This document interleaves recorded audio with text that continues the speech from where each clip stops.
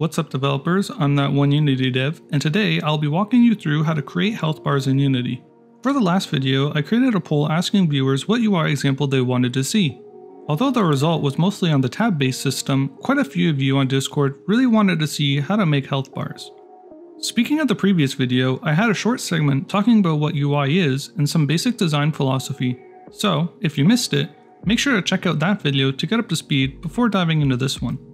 Moving on, a health bar is a common UI element found in many games, and although they come in many shapes and sizes, they serve as a visual representation of a minimum and maximum value. So, without further ado, let's hop over to Unity and start actually making a health bar. In an empty project, the first thing you're going to need is a canvas. I set mine to screen space camera, drag in the camera, and set the reference resolution to 1920 by 1080. As a side note, make sure your game window is also set to the proper resolution, as it might not look right. There are a few different ways to implement a health bar, but the most common method is to use the UI slider component. The quickest way to get a working slider in our game is to right-click UI Slider. Immediately, you will notice you now have a slider object with a bunch of children objects below it. Although Unity's default slider might look like the perfect health bar, the default options are not quite set up to be a health bar just yet. We first need to uncheck the interactable checkbox in the slider component and turn off the handle sprite. This makes it so we can no longer interact with the health bar at runtime. Next, we can change some values on the health bar to better suit our purposes.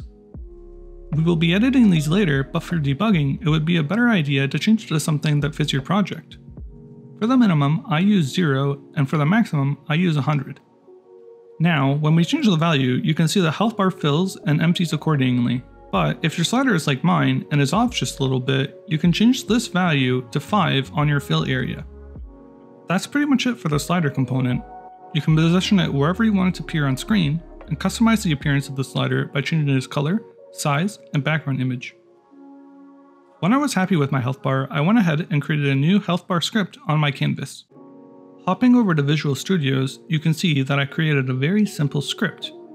As a general note, typically the code in this script is put into the player stats or something similar.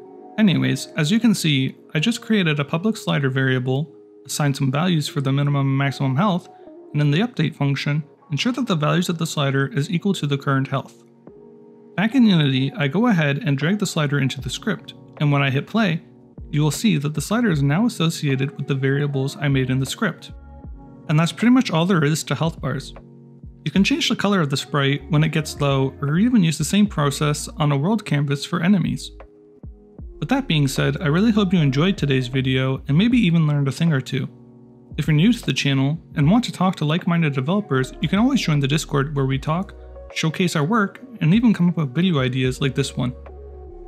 Speaking of, we recently just hit 1,000 subscribers, and I'm so grateful to each and every one of you, and wouldn't be here talking to you now if you hadn't hit that button. So, thank you. But that's all the time we have for this video. Thanks for watching and staying until the end. Bye!